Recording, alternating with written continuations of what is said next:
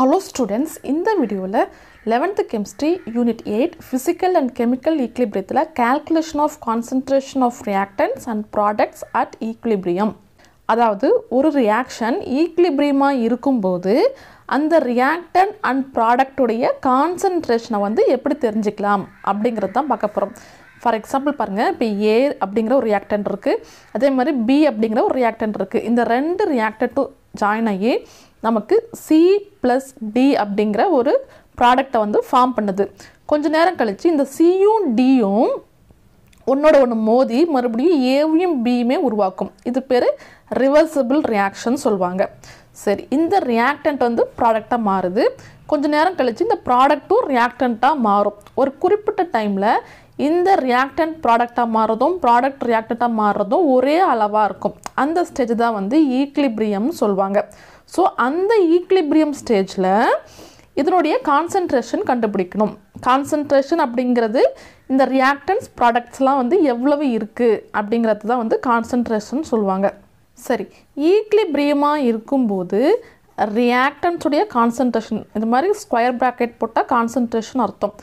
Reactant உடைய concentration அதே மாதிரி ப்ராடக்ட் உடைய கான்சன்ட்ரேஷன் தெரிஞ்சா நமக்கு என்ன யூஸ்னு பாத்தீங்கன்னா, இப்போ ஒரு ரியாக்ஷன்ல ஈக்லிபிரியத்துல இருக்கும்போது ப்ராடக்ட் அண்ட் ரியாக்டன்ட் உடைய கான்சன்ட்ரேஷன் தெரிஞ்சிருந்தா நம்மளால வந்து ஈக்லிபிரியம் கான்ஸ்டன்ட்டை வந்து கண்டுபிடிக்க முடியும்.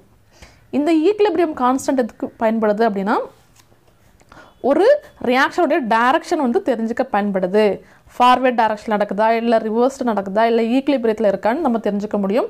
அதே மாதிரி எக்ஸ்டென்ட் ஆஃப் ரியாக்ஷன், அந்த ரியாக்ஷன் வந்து எவ்வளவு நேரத்துல நடக்கும், எவ்வளவு ப்ராடக்ட்ஸ் அண்ட் ரியாக்டன்ட்ஸ் இருக்கு அந்த அளவு பத்தி தெரிஞ்சுக்க முடியும். அதே மாதிரி அந்த ப்ராடக்ட்ஸ் அண்ட் ரியாக்டன்ட் உடைய கான்சன்ட்ரேஷனை வந்து தெரிஞ்சுக்க முடியும். ஸோ இவ்வளோ விஷயம் இருக்கிறதுனால நமக்கு இந்த ஈக்லிபிரியத்தில் இதோடைய கான்சன்ட்ரேஷன் தெரிஞ்சுக்கிறது ரொம்ப ரொம்ப அவசியமானது. எப்படி கான்சன்ட்ரேஷன் ஆஃப் ரியாக்டன்ட் ப்ராடக்ட் தெரிஞ்சால் கேசி கண்டுபிடிக்க முடியுமோ அதே மாதிரி கேசி வேல்யூ தெரிஞ்சால் நம்மளால் கான்சன்ட்ரேஷன் ஆஃப் ப்ராடக்ட் அண்ட் ரியாக்டன்ட்டையும் கண்டுபிடிக்க முடியும். இது ரெண்டுமே ஒன்னோட லிங்க் தான். சரி, ஒரு ரியாக்ஷனில் ஈக்லிபிரியம் ஸ்டேஜில் இதோடைய கான்சன்ட்ரேஷன்ஸை எப்படி தெரிஞ்சுக்கலாம் அப்படிங்கிறதுக்கு ஒரு எக்ஸாம்பிளோட பார்ப்போம். எக்ஸாம்பிளுக்கு இப்போது ஹைட்ரஜன் கேஸ் இருக்குது. இந்த ஹைட்ரஜன் கேஸ் வந்து அயோடின் கேஸ் கூட ரியாக்ட் ஆகும்போது நமக்கு 2 moles ஆஃப் ஹைட்ரஜன் அயோடைடு வந்து கிடைக்கும். ஸோ இந்த ரியாக்ஷன் எடுத்துப்போம். இப்போ இந்த ரியாக்ஷன் வந்து ஈக்லிபிரியத்தில் இதோட கான்சன்ட்ரேஷன் கண்டுபிடிக்கலாம். ஸோ இதோடைய கான்சன்ட்ரேஷன் தெரிஞ்சுக்கணும் அப்படின்னா இனிஷியலாக நம்ம எவ்வளோ எடுத்துக்கிட்டோம் அப்படிங்கிறது நமக்கு தெரியணும். இப்போ இந்த H2வும் I2வும் நாம் தான் எடுத்துக்கிட்டோம். ஸோ நாம் எடுத்துக்கிட்ட அளவு என்ன அப்படிங்கிறது நமக்கு தெரியும். So initial number of moles வந்து தெரியணும். இனிஷியல் நம்பர் ஆஃப் மோல்ஸ்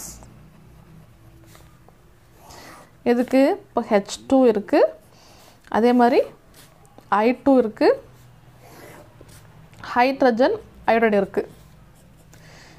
ஆரம்பத்தில் H2 அப்படிங்கிறது A மோல்ஸ் எடுத்துக்கிட்டோன்னு வச்சுப்போம், ஒரு எக்ஸாம்பிளுக்காக தான். அதே மாதிரி I2 அப்படிங்கிறது B மோல்ஸ் எடுத்துக்கிட்டோம்.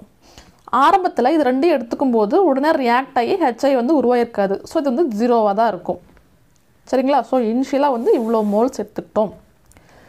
இப்போ நமக்கு ஈக்லிபிரியத்தில் எவ்வளோ மோல்ஸ் அப்படிங்கிறத நமக்கு தெரியணும். அப்போது இனிஷியலாக இப்போ ஃபார் எக்ஸாம்பிள் வந்து H2 அப்படிங்கிறது 10 மோல்ஸ் எடுத்துக்கிட்டோன்னு வச்சுக்கோங்களேன்.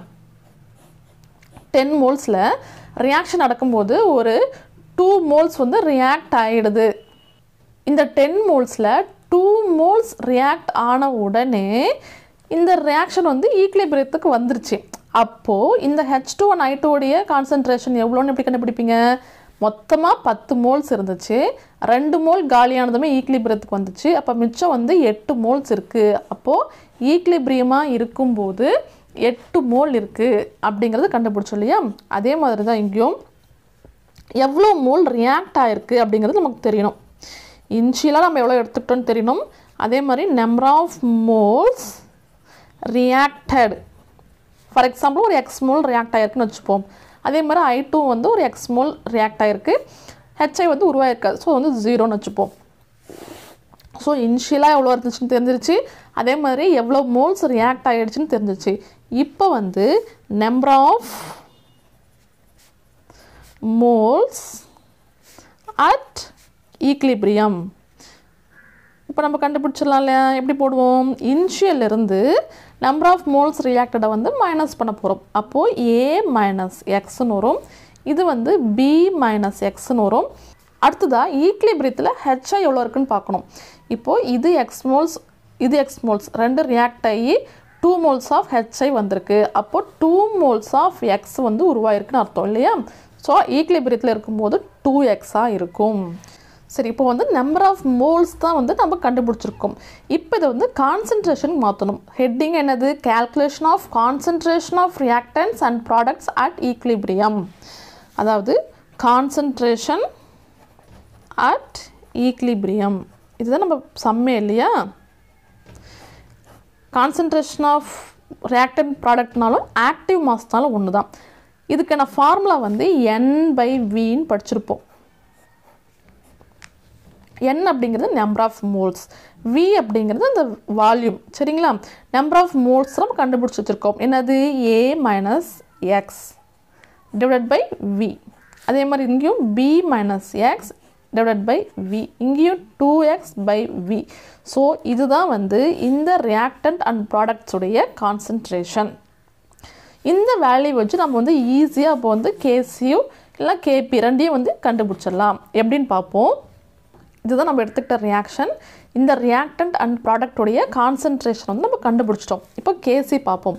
KC அப்படிங்கிறது ஒரு பர்டிகுலர் டெம்பரேச்சரில் ஒரு ரியாக்ஷன் ஈக்லிபிரியமாக இருக்கும்போது ப்ராடக்டுடைய கான்சன்ட்ரேஷனுக்கும் இந்த ரியாக்டன்ட்டுடைய கான்சன்ட்ரேஷனையும் டிவைட் பண்ணால் அது வந்து கான்ஸ்டண்ட்டாக இருக்கும் அப்படிங்கிறது தான் KC.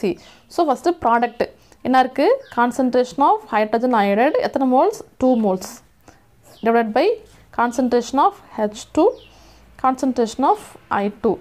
இதோடைய கான்சன்ட்ரேஷன் தான் நம்ம கண்டுபிடிச்சிட்டோம். ஸோ இந்த ஃபார்முலாவில் சப்ஸ்டியூட் பண்ண வேண்டியது தான். HI அப்படிங்கிறது என்னது?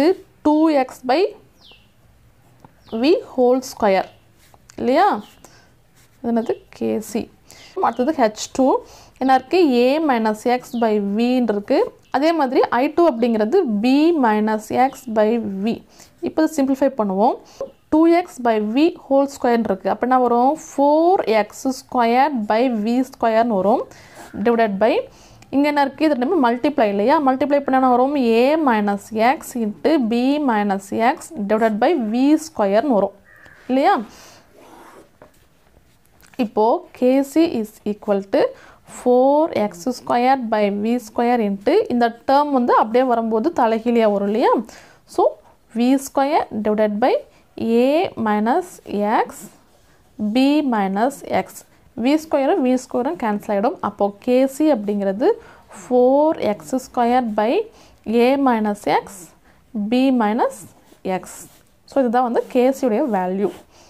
இது கேசியஸ் சப்ஸ்டன்ஸ் அப்படிங்கிறதுனால நம்ம வந்து பார்ஷியல் ப்ரெஷரில் தான் போடணும். அப்போ நம்ம வந்து KPயோட வேல்யூ கண்டுபிடிக்கணும் இல்லையா? இப்போது KPக்கும் KCக்கும் என்ன ரிலேஷன் பார்த்தோம்? KP is equal to KC RT power of delta என்ஜின்னு படிச்சிருக்கோம் இல்லையா? இந்த ஃபார்முலா படி பார்க்கும்போது KP is equal to KC RT. இங்கே டெல்டா என்ஜி அப்படிங்கிறது இந்த reactant and ப்ராடக்டுடைய mole difference. So product உள்ள இருக்குது 2 மோல்ஸ் இருக்கா? ஸோ அப்போ 2 மைனஸ் ரியாக்டன்ட் வந்து 2 மோல் இருக்குது. இது ஒரு மோல், இது ஒரு மோல், மொத்தம் 2 மோல் ஆகிடுச்சா? So 2 minus 2. அப்போ என்ன கிடைக்கும்? KP is equal to KC RT power of 0. RT power of 0 அப்படின்னாவே வந்து 1 தான் இல்லையா? அப்போது KP is equal to KC. So KPயோட வேல்யூயும் KCயோட வேல்யூயும் ஒன்றே தான். அப்போது KP என்னது? KC என்ன வேல்யூவோ அதே தான் KPயும். 4x² divided by A minus X into B minus X. So இந்த மாதிரி தான் வந்து கால்குலேட் பண்ணணும்.